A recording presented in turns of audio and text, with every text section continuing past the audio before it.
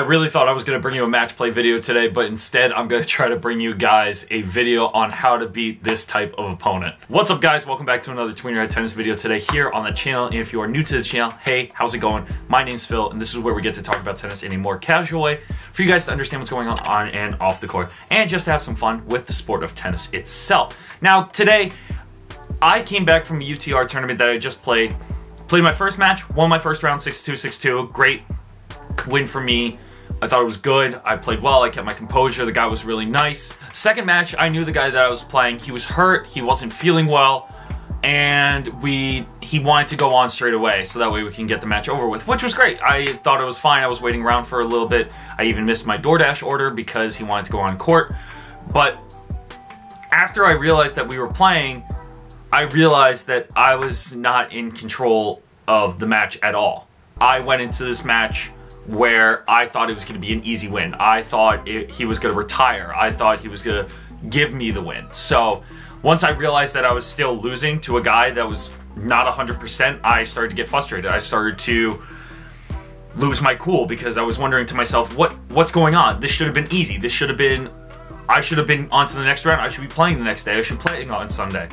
But that wasn't the case. So instead of complaining about this, I wanted to give you guys some tips on how to beat an easy opponent. Now, when I say an easy opponent, this means that I was going into the match with the mindset of I'm automatically going to win.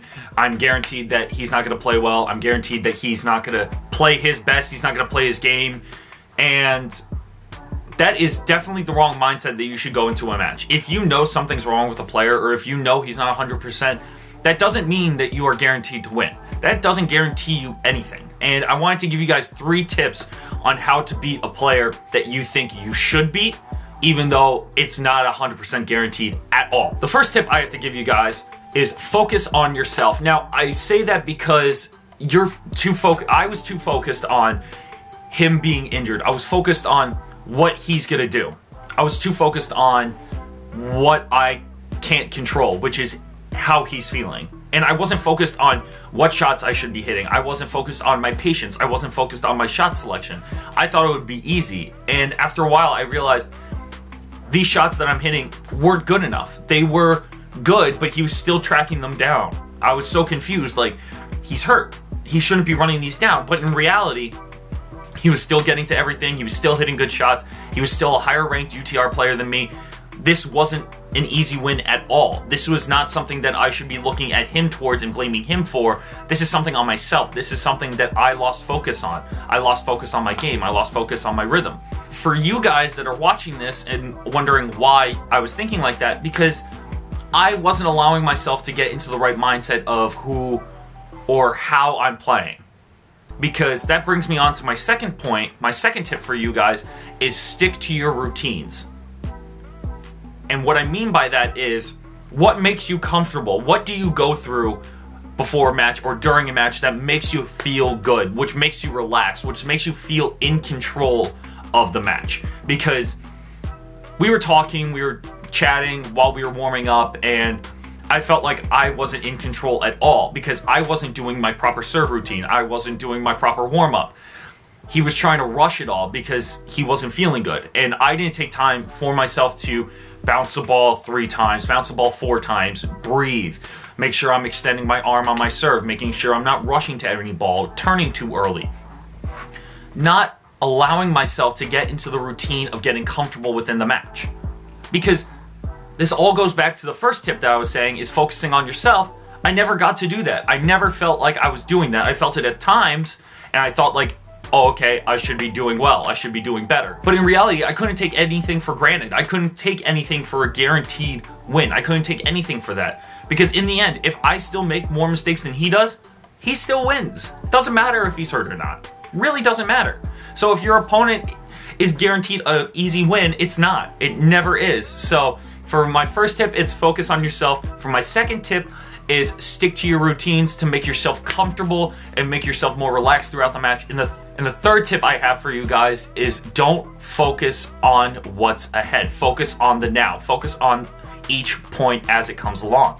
Because I was thinking, okay, I just have to play a few games, make him run a little bit more than he has to, and then I'll make him retire. Did it happen? No, because I'm an idiot. And you have to realize that you can't look that far ahead. You have to figure out what you can work on now. You have to focus on the point that is happening right now. How do I strategize this point? How do I go into this point? What am I going to do before I do it? Make sure I'm executing my shots. Where am I going to place the ball? All these things to make sure that you're winning the point that you're playing. Not making sure that, okay, if I do this, I'm going to win 6-2. All I have to do is hold my serve the entire time. Make sure I don't break my serve. Yeah, those are goals, but you're not focusing on the now. Focus on each point that you're playing. Focus on, okay, make sure you get your second serve in. Okay, make sure that you're going to play this point with some patience. Make sure you are patient. So I kept looking too far ahead, like, okay, I'm guaranteed the swing. Okay, how long until he retires? Like, it didn't happen for a long time, and I just got impatient with it, and it just turned into a disaster, and I lost. And that's because I wasn't doing any of these tips that I was giving you guys, because I want you guys to learn from my mistakes, and hopefully you guys can do better from learning from my mistakes as well. And I'm gonna throw in a 3A. Fourth rule is just staying patient, which kind of transitions into focusing on yourself and focusing on your own game, because you have to stay patient with people like that, with players that you think you're gonna beat for some reason, and it rarely does, because you have to stay patient even if they are a pusher, even if they're making the points long, even if they're hitting slow shots and they still get to the next ball. Just because you hit a harder ball or you hit a ball in a different direction doesn't guarantee you to win the point at all.